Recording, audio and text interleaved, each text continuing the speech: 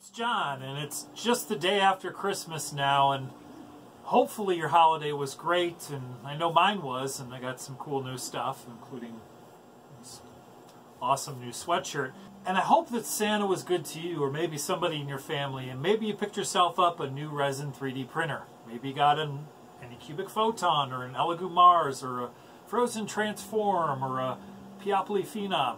One of those big printers that I need to get my hands on.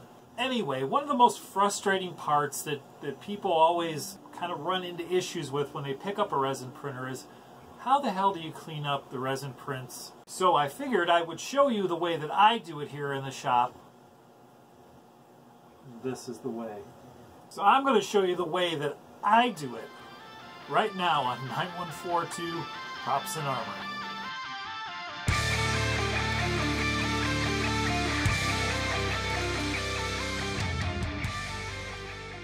Okay, so you got your new resin printer, you've made your first print, or maybe you've been printing for a little bit, and you're still having trouble with the process after the fact. I do a lot of resin printing in the projects that I do, so you got your printer. And I've got mine here, my Anycubic Photon, which has been a great machine for me. Right now it's printing up a part for the Mandalorian helmet that you saw earlier. I will be doing a build video on that, as that is coming soon. First of all, there's a few things that you absolutely need to have when you are working with a resin printer. Nitrile Gloves. Go and buy them. Go and buy a box. Maybe buy two, depending on how much printing you do. They are very inexpensive. I'll put a link down below to some that I use from Amazon, along with some links to some other things that I use during the process of the video when I show you. Or you can go to a local place. These were picked up at Harbor Freight. I think these usually, when they're on sale, go for $5 or $6 for a box of 100. Nitrile gloves you cannot have enough of. Resins come in all kinds of varieties. Some are fairly inert as far as how they smell. Chemically, when it comes to exposure to yourself, to your skin, into your eyes, into your mouth, there's a lot that's yet to be known when it comes to those things. So, absolutely, when you're working with resin 3D printers, take every precaution that you can. As you can see, my printer is enclosed in an enclosure where it is completely sealed off and vented to the outside. If you'd like, let me know down in the description below if you'd like to know a little bit more about how I made this, and I can show you how I did it and help you through maybe building one of yours. This thing, I don't have resin stink in my house at all when this machine is running. It is absolutely fantastic. So if you want to know more about that, let me know. Gloves. Gloves are an absolute must when you are working with your resin machine. Second thing you must have a lot of, paper towels. You're going to use a lot of paper towels. You're going to use paper towels all the time to clean up. Get yourself plenty, have plenty on hand. So here we got a Baby Yoda, which, by the way, I do have a winner for the Baby Yoda. Aaron Gray is going to get a Baby Yoda. So Aaron, please reach out to me. Let me know down in the comments down below, and I will get you your very own little Baby Yoda out to you. After we remove the item from the build plate, the print from the build plate, I have these little trays which have screen mesh on the bottom, and they are 3D printed on an FDM machine. These files are available on Thingiverse. I did change them a little bit to change the dimensions of them so that they fit into my resin washing station, which I'll show you in a moment. But this is very helpful. It helps keep your hands off of prints that are full of resin. It helps keep your hands out of the IPA, which is a good thing as well. Remove the print from the machine, put it into here, and then we'll take it over to the wash station. Now the wash station is something that I made using my CNC router.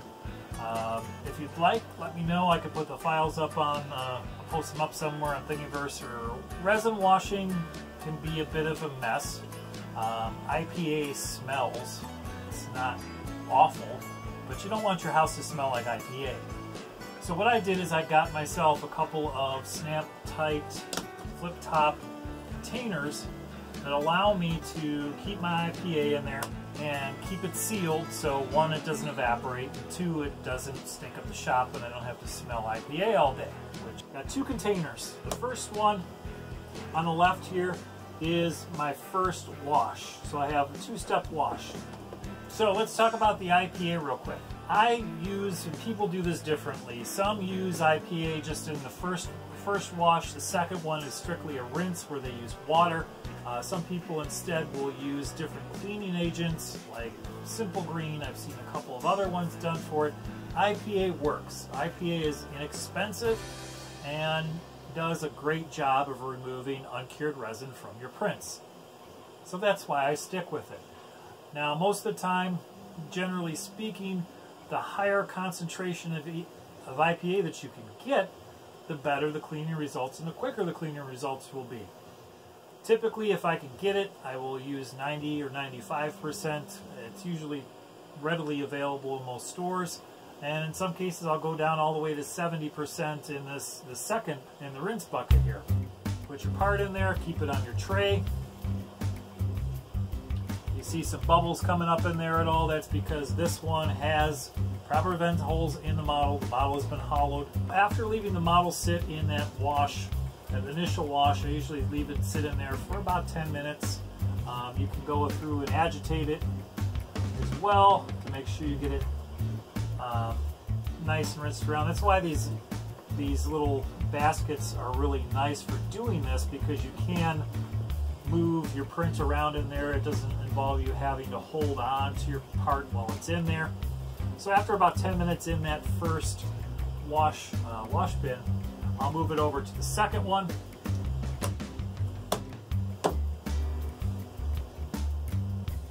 And leave it in there for a few more minutes, probably another 10 minutes or so. And you can see that having those little buckets in there, those little strainers, is really nice because it allows you to clean up your part real well, agitate things and everything as well.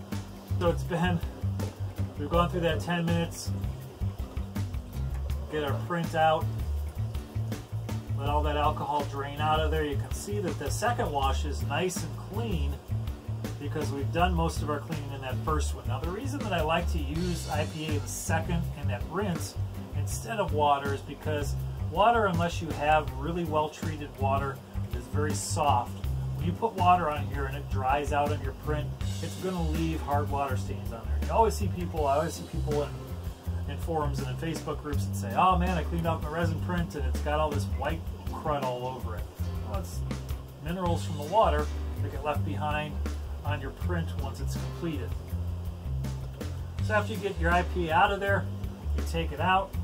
I like the wash station like this too, because I just set my prints up top of there and let them air dry. It only takes 5-10 minutes before this guy will be nice and dry. So hopefully that was helpful. It's a very simple process, but if you set yourself up really well with something like this, and there are commercially available units like this that go for $100 and in some cases up to $400 for something, which is just insane. I'll put links down in the description below to where I got these buckets on Amazon. I think you can pick up 2 of them now. The price has gone up on them a little bit for about 40 bucks for this exact size, which is a 17 cup. There will be other sizes available, other brands available. I will put the model up for this rack, which when screwed to the wall is extremely sturdy enough that I will leave my cleaning station filled with IPA sitting over top of my CNC router. I do have faith in everything. It's worked out very well thus far. A couple of other things. One other giveaway that I was doing for the 3D printed die hard ornament, Remo, you were the winner of that. So Remo, reach out to me. I'll need your information so that I can send that to you as well. Lots of really cool stuff coming up for you on the channel. You saw the Mandalorian helmet before. I will be working on that and filming that as I go through the process of finishing it over the next week or so, and hopefully get that up very soon. Thank you so much for watching. Go ahead, subscribe to the channel if you've not done so far already. I greatly appreciate that, and your comments down below. You guys are awesome. If you have any further questions about cleaning up your resin prints after you pull them off the printer, please let me know down in the description below. You can let me know on Twitter. I'm at John Weger on Twitter. I hope that the rest of your week between now and New Year's is fantastic. So thanks for watching. It's John. Have a great rest of your time off. I'll see you later.